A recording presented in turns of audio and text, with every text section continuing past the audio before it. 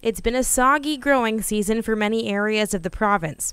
While some crops have struggled with excess moisture, it seems other crops are looking better thanks, in some cases, to tile drainage. And on the tiled land, it's pretty evident when you fly over and have a look that, yeah, maybe there's some parts of the field that are a little weaker than others, but when you compare them side by side, similar crops, similar planting dates, etc., the amount of drown out is just not there. In fact, a lot of tiled land, there's just none.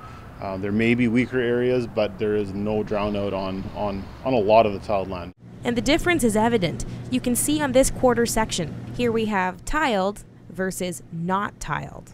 While the difference is visual, Unrau says they're not sure yet how this will influence yield, but he expects it will, as tiling is designed for the weather we've experienced this growing season. What's happened this year is we've had the kind of weather that tile is designed to handle, where we get repetitive amounts of significant rainfall. So we'll get an inch, 2 days later we'll get another inch, 2 days later we'll get another inch and a half.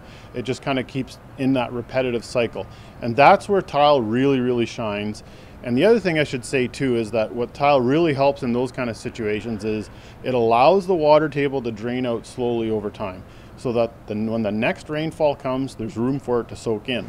Unrau says tiling isn't a perfect solution, but he says it can provide sleep insurance for farmers needing to finish field work.